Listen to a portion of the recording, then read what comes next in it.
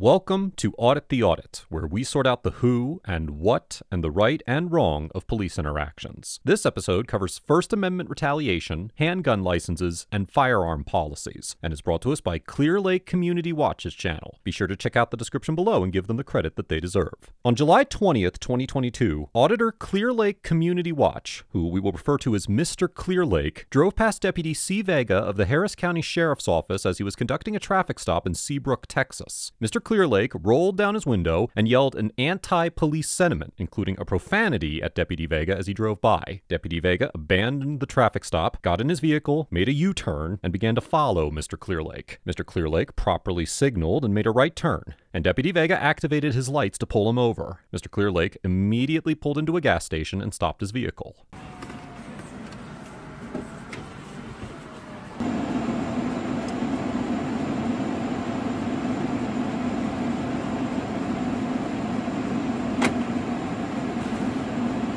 Roll it down? Why do you pull me over? I'll tell you that if you roll it down. Why can't you tell me now? Because the reason I pulled you over is you were yelling something from your car. So what? Huh? So what?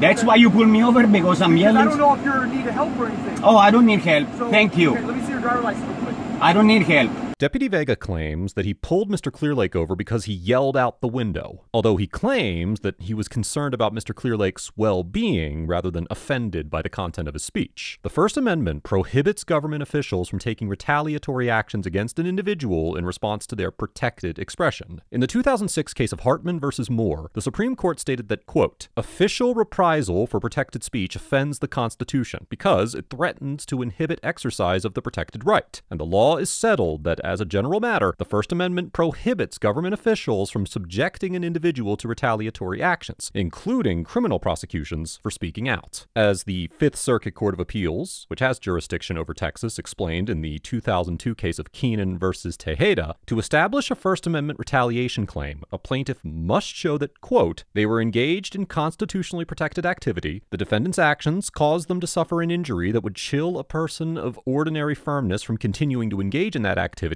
and the defendant's adverse actions were substantially motivated against the plaintiff's exercise of constitutionally protected conduct. Here, it is nearly indisputable that Mr. Clear Lake was engaged in protected activity, as the Supreme Court has long held that profanity is protected speech under the First Amendment, and Deputy Vega admitted that he pulled over Mr. Clear Lake because he yelled out the window. However, it is less clear whether a court would determine that being subjected to a traffic stop that resulted in a warning and no citation or arrest would constitute, quote, an injury that would chill a person of ordinary firmness from continuing to engage in that activity. In the Keenan case, the Fifth Circuit held that this element was satisfied by two traffic stops involving an undercurrent of violence that resulted in a minor citation and a criminal charge. However, the court also recognized that, quote, some retaliatory actions, even if they actually have the effect of chilling the plaintiff's speech, are too trivial or minor to be actionable as a violation of the First Amendment. For instance, in the 2009 case of Benson versus McKinney, the U.S. District Court in the Western District of Louisiana, which is part of the Fifth Circuit, held that a traffic stop resulting in a citation for which there was probable cause was not a sufficient injury for a First Amendment retaliation claim when the plaintiff did not allege that the ticketing officer threatened him or that the traffic stop was otherwise effectuated in an intimidating manner. Based on this decision, the Western District of Louisiana noted in the 2012 case of Simmons versus City of Mamou that, quote, not all instances of detention by police would chill a person of ordinary firmness from continuing to engage in protected activity. Therefore, it is possible that a court could conclude that Mr. Clear Lake cannot pursue a First Amendment retaliation claim, even though it is evident that Deputy Vega initiated the traffic stop for a retaliatory purpose. However, it is much more likely that Mr. Clear Lake could succeed in a claim that Deputy Vega violated his Fourth Amendment rights by initiating a traffic stop without reasonable suspicion or probable cause. Okay, you guys your driver's license? What for? Can you use the turn signal when you made a turn? Of course I did. Your driver's license. You can hear the sound on the dash cam, too. Let me see your driver's license.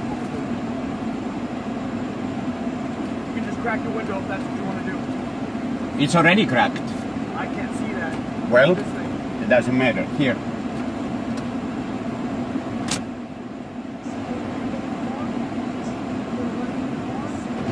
I don't wish to answer questions. You have to let me know if there's a weapon in the car. Did you not take the class? I did. Did they tell you you have to tell them? When you demand identification, I have to display this. That's what they told me in the class. That's what the law says. If the officer wants to take the And actually, if I don't display, there's really not much you can do because there is no penalty attached to that. I have to carry this if I'm carrying this. Are you carrying? I don't answer questions. Okay, so if you have a weapon in the car, then what? You got one on your hip. So what?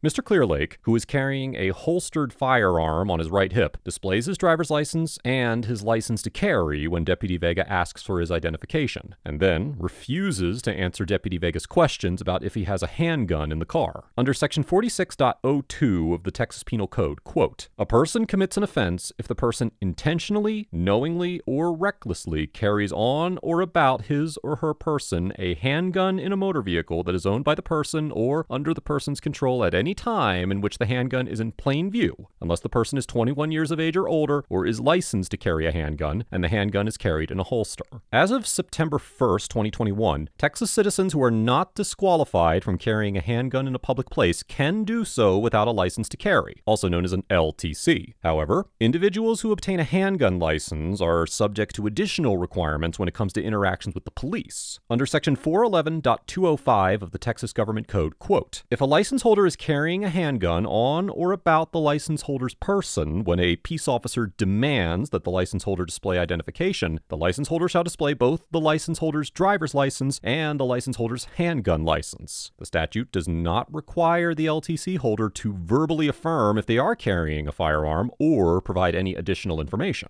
By displaying both his driver's license and his LTC when Deputy Vega requested his identification, Mr. Clearlake complied with this statute entirely and was not required to answer any of Deputy Vega's additional questions about whether there was a handgun in the car. Do I smell alcohol in your breath? No, you don't. How do I know? Because you can't smell my I breath? can smell something coming Oh, out. really? Let's see. Let me do some field sobriety on I you. don't think so. Okay. Yeah, where are you coming from? Huh? Where are you coming from? You saw me where I was coming Oh, from. I just saw you driving down. Are you done with this? I'm done with that, yeah. All right, cool. Where are you coming from? I don't answer questions. I've already told you. Let me know when I'm free to go. Also, what is your name? Your name? Sheriff? That's your name? Sheriff? Right above it, right there. You see it? I'm not familiar with the English alphabet, sir. Be on the ticket. Okay.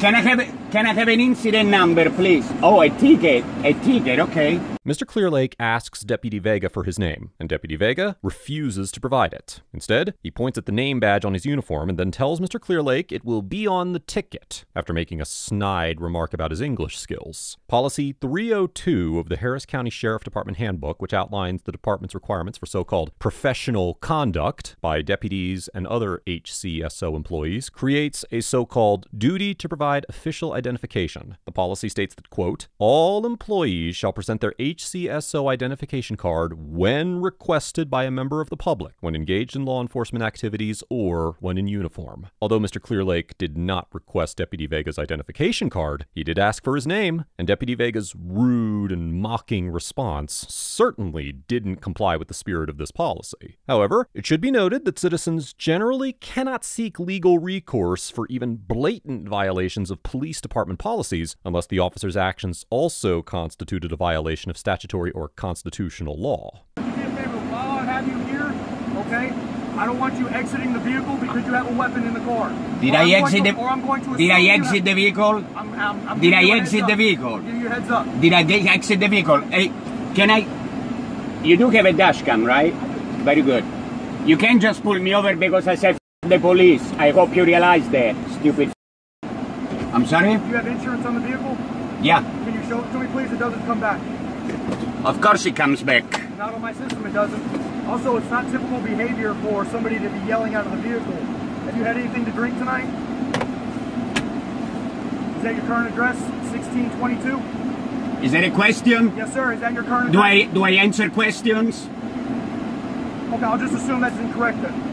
And why would you do that? I'm asking you a simple question. Did you read my address on the driver It license? didn't have an address. It didn't have an apartment number on your driver's Of course it license. does. Let me see. Can you verify? You've already seen it. I've already complied with that part. I know. Okay, I'll be right back.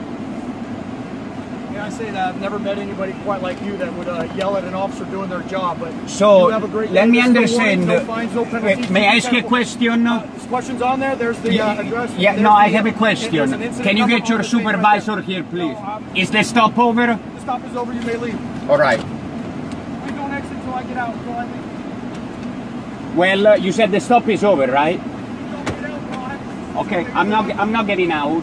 I will. Open the door. Let me get back to my car. Okay, there is no need to draw your weapon, man. Are you drawing your weapon? Get out of the car. I didn't get out of the car. You told me that already. Get into it right now. Yeah. Did I get out of the car? Go yourself. Yeah, right over there you can.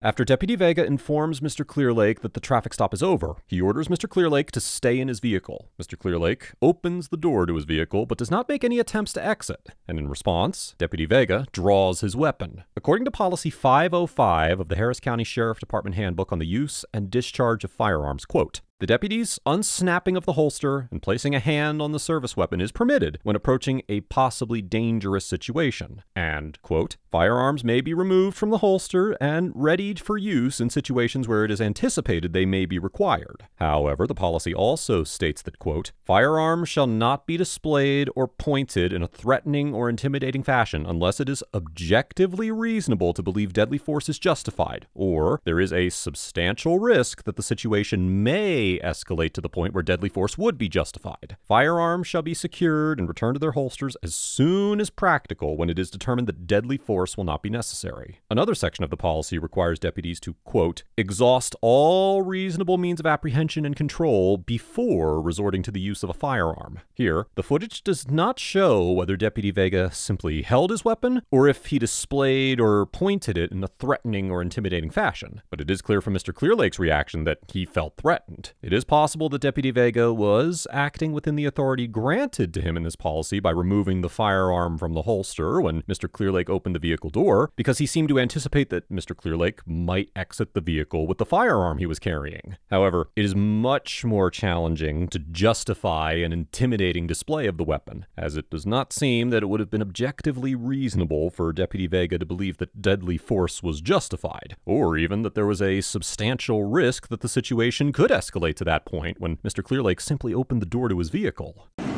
A warning? A warning? For what? Failed to signal with turn indicator within 100 feet. Drew the weapon on me. He drew the gun.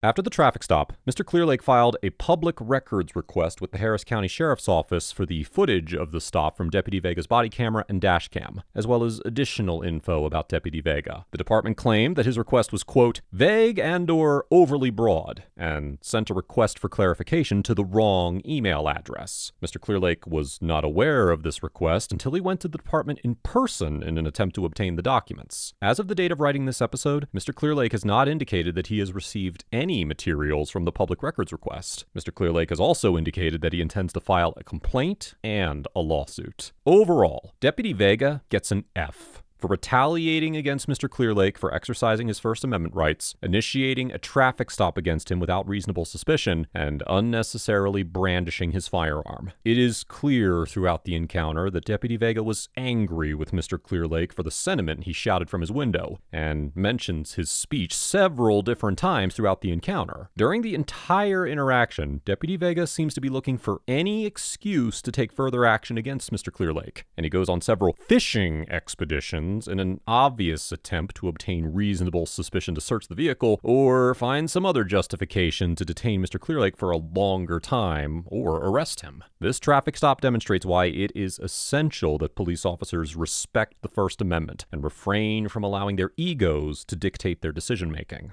Mr. Clearlake gets an A for refusing to answer any of Deputy Vega's questions, complying with the law while declining to provide any more information than was required, and for taking appropriate action interaction after the traffic stop. Although he used aggressive language towards Deputy Vega, he was completely within his First Amendment rights to do so. And Mr. Clearlake demonstrated throughout the interaction that he was well versed in both his constitutional rights and his legal obligations as an LTC holder. I commend Mr. Clearlake for filing a public records request, following through when the records were not provided, and pursuing a complaint and a lawsuit against Deputy Vega. And it will be interesting to see how his case fares in court. Let us know if there is an interaction or legal topic you would like us to discuss in the comments below. Thank you for watching, and don't forget to check out my second channel for even more police interaction content.